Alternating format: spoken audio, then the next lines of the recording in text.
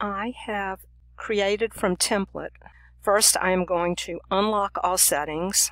I am in a Lenovo Laptop, Windows 10, and I want to get into creative mode. Now I have to go back to settings, now that the game has opened, and I want creative mode, personal game mode, creative mode. Both of these should be creative mode.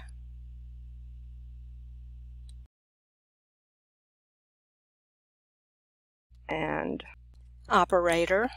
I have to get out of the game because I can't change this while I am in the game. So getting to creative in Grid Runners is not an easy thing to do. It takes quite a few steps and a lot of trial and error. Now I can go to simulation distance 12 chunks, which is much better visually. I want show coordinates. I do want tile drops. I do want immediate respawn. I do want always day. And for now, I do not want command blocks enabled. Let's see what we have now. I am back at the spawn point when a player first enters the game, but I am also back in adventure mode. I want to be in command blocks enabled false.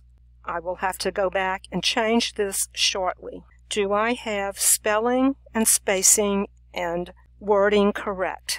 Game rule space command blocks enabled, no spaces, false. Now I want game mode creative. Here we are. But before I can go on with this game, next I have to teleport to a faraway area of command blocks on platforms, which are very carefully designed, and if you want to spend time familiarizing yourself with this, the design structure is quite exquisite and brilliant. The bottom floor is mainly kind of a central command area, and then different things happened in each of these other areas, but it's very well organized. Iron, gold, emerald, diamond.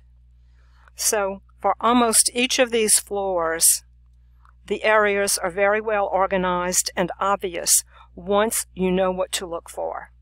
Iron, gold, emerald, diamond. This video is really intended for people who are interested in design features, and it would help if you have already played the game several times. This is not an introductory video to the game itself, and it is not a run-through of the game. Iron, gold, emerald, diamond.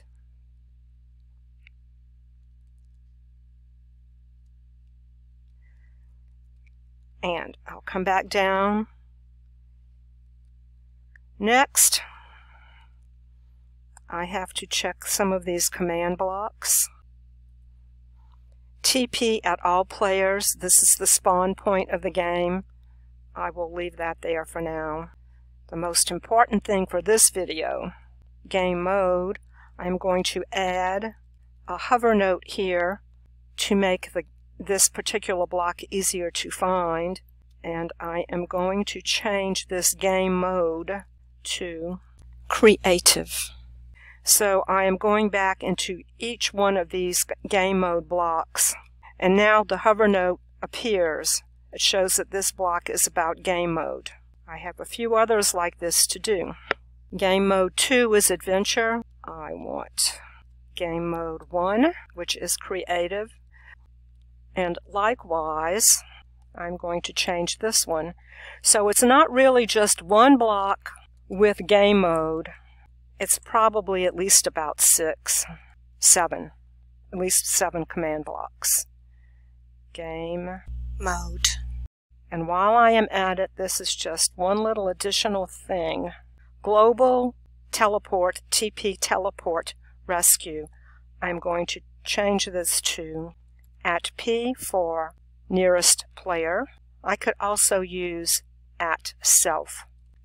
I am doing this because if I make videos to demonstrate any particular aspect of a game and of this game, if I get to a certain setting to where all players are automatically teleported back to the central lobby, when I'm doing videos, frequently I have another player, which is also myself, but with a different, set up myself as a different person or player on another device, and I do not want that player teleported. I want that player with the video set up in place to stay until that section is completed.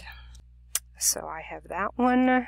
Again, this is a somewhat small centralized area that is absolutely jam-packed full of commands and designs which are especially well organized, so that I'd say once you've been into Minecraft and maybe you're at an intermediate, maybe a very advanced beginner or an intermediate level, and you've done some work and understand command blocks and commands and many details related to that, this would be not too difficult for you to understand, and you could truly gain an appreciation of design and perhaps how to do additional designs in your own games.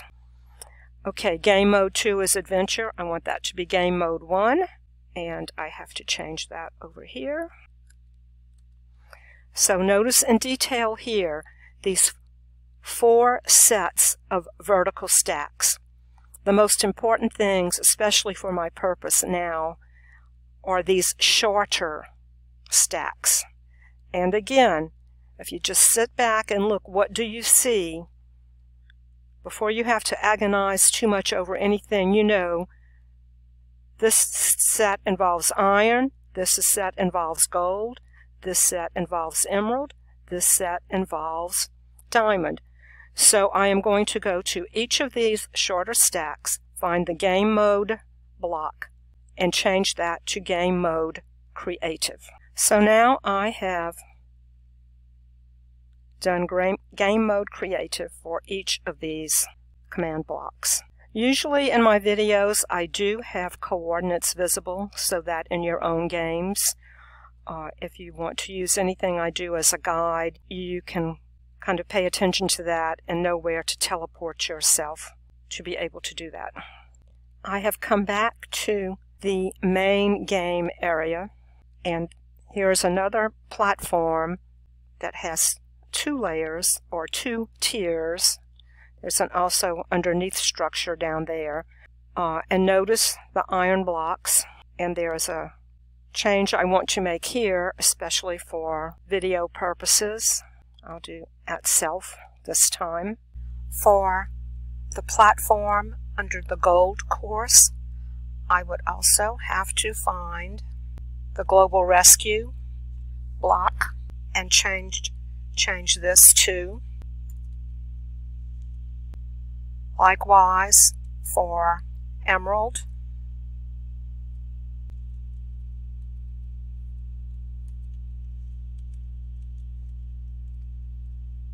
and likewise for diamond. I think I have accounted for most of what I need to do for this video.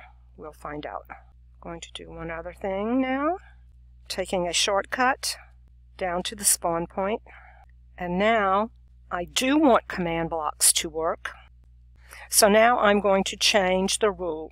Game rule space command blocks enabled, no spacing, from false to true. Now I can get started in creative mode. I could have left out global TP rescue changes, but because I want to make additional videos, I chose to keep that in. Obviously, this is for deeper exploration of Grid Runners. Keep in mind that Grid Runners was designed for competitive play and the actual game itself. However, this extends a creative person's use of the game for more exploration and learning. That's all for this video. Bye.